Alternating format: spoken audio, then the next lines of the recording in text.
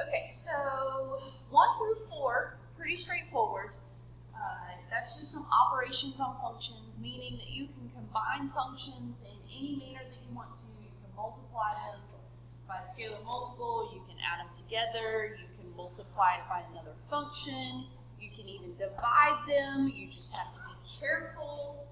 As long as g of c doesn't equal 0, you can divide them and be continuous and everything. Now, let's talk about the composite function a little bit, because this is something that I didn't really get to cover in pre-calc the way that I wanted to.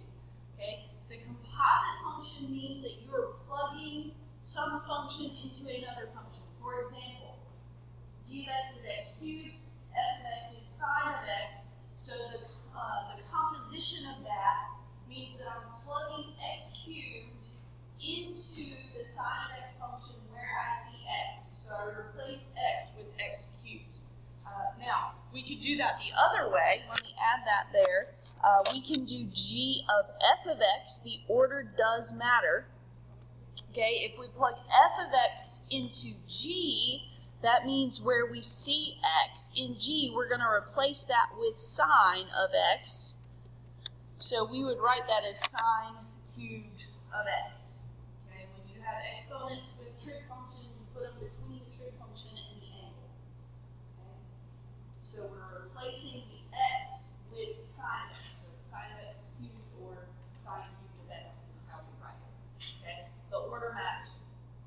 But what it means is if the function that you're plugging in, so in this case x cubed, for whatever values that is continuous, x cubed is a polynomial, so it's continuous everywhere. As long as f is continuous at those values, sine is continuous everywhere as well, then sine of x cubed is continuous everywhere. Okay? You start on the inside and work your way out. X cubed is continuous everywhere, and then so that means we can sine, we can take the sine of any number, so that one is continuous as well. And in this case, the opposite g of f of x, it is also continuous everywhere, because both of those functions are continuous everywhere, so the composition, either way, is continuous everywhere. The inverse, if your function is continuous on an interval with the range of r, if your inverse exists, then the inverse is continuous with the domain of r. Remember, inverse means you switch x and y values. So if you're switching x and y values, then you're essentially switching your domain and range.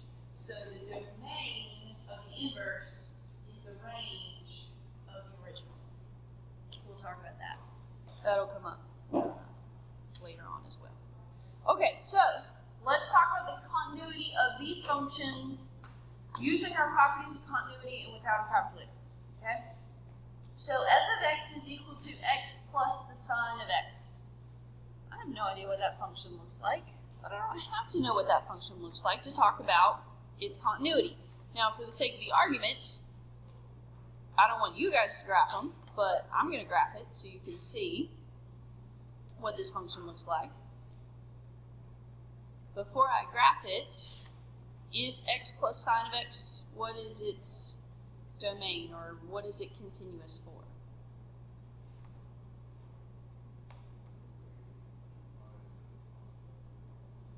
Okay, negative 2 pi to positive 2 pi.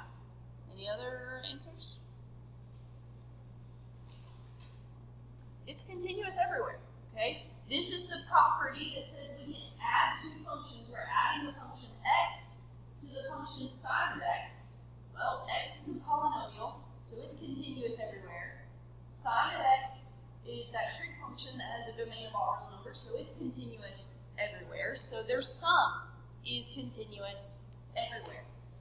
Here's the graph. Looks a little weird because you're adding x to the value of sine of x, but it's continuous. There are no values that we won't get an answer for.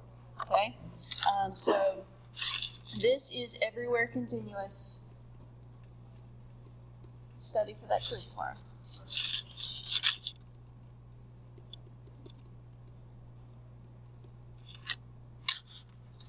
Because we're adding two continuous functions.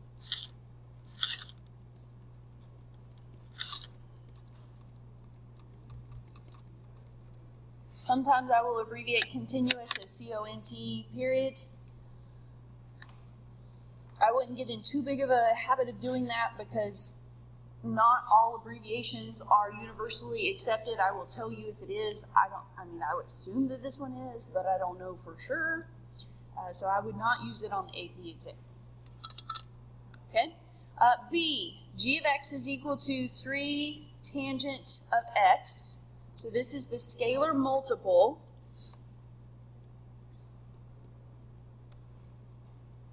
I'm just multiplying a function by a constant term.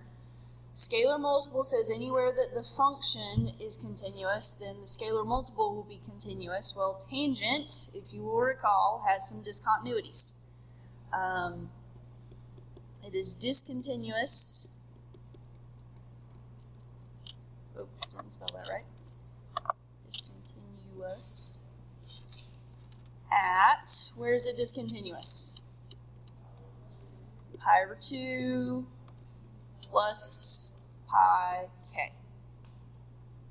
Pi over 2 plus pi k. And let's be in the habit of putting in parentheses k is an integer. Because if you don't tell them that, then, what does k represent? You need to define that k is an integer. Okay? You gotta have that whole thing right there. Pi over 2 plus pi k, in parentheses, k is an integer. Gotta have it.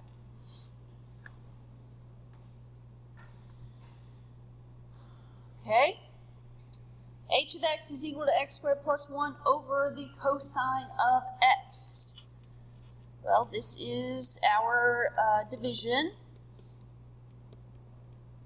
So we are concerned about the bottom equaling 0 is a problem.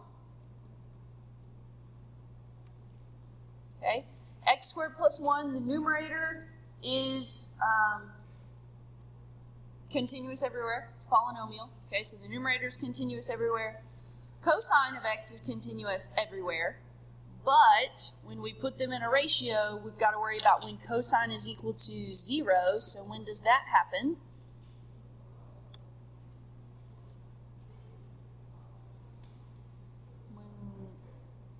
Okay, cosine of 0 is, cosine is equal to 0 at pi over 2 and those multiples, 3 pi over 2, so forth and so on. That's why tangent is discontinuous where it is discontinuous. So this one has the same answer as B. It is discontinuous at the same places. Pi over 2 plus pi k, because that's where cosine is equal to 0.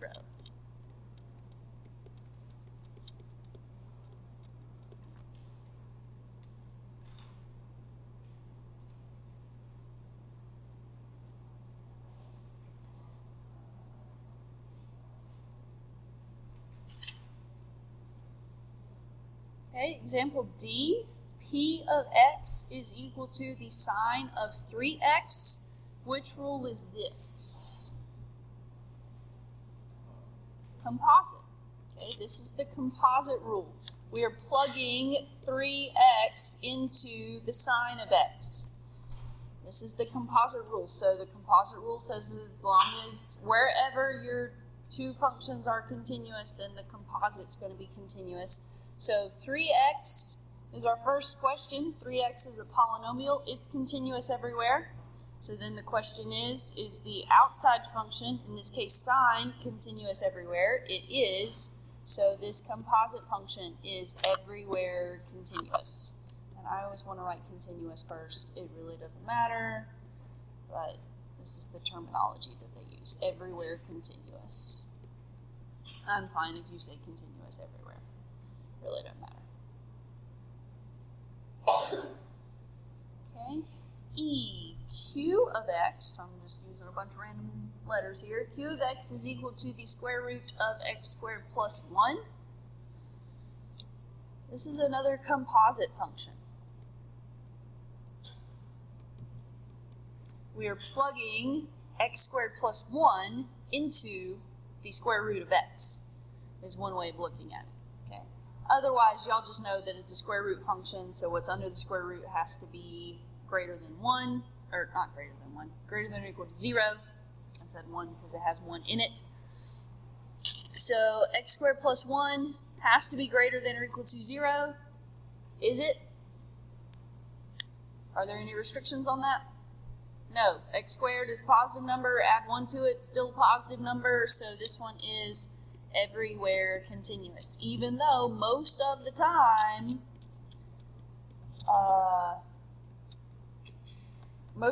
square root functions have a restricted domain. This one does not. This one does not have a restricted domain. Anything works.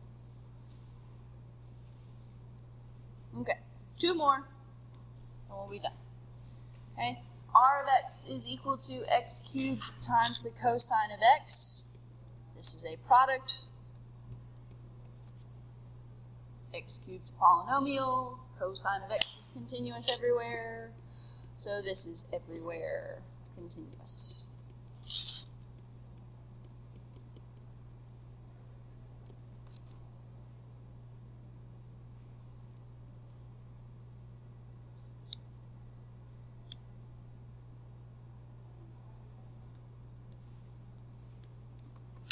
Just for kicks, I wonder what x cubed times cosine of x looks like. Let's find out. X cubed times the cosine of x. Ooh, kind of crazy. The values get really big on the ends, which makes sense because we're cubing x. That's going to give us big numbers, and then multiply it by the cosine of x. So kind of makes sense that the ends go crazy like that. That's what it looks like if you're curious. Okay, last one, another square root. Okay, technically this is another composite function, plugging x plus 4 into the square root of x, but our concern is what's under the radical. Is that greater than or equal to 0? Sometimes, when x is greater than or equal to 4. So I would say this function is continuous for -4 to infinity. Continuous for -4 to infinity. Anything less than -4, you're out of luck. It doesn't exist. So it can't be continuous if it doesn't exist. Okay, so we will start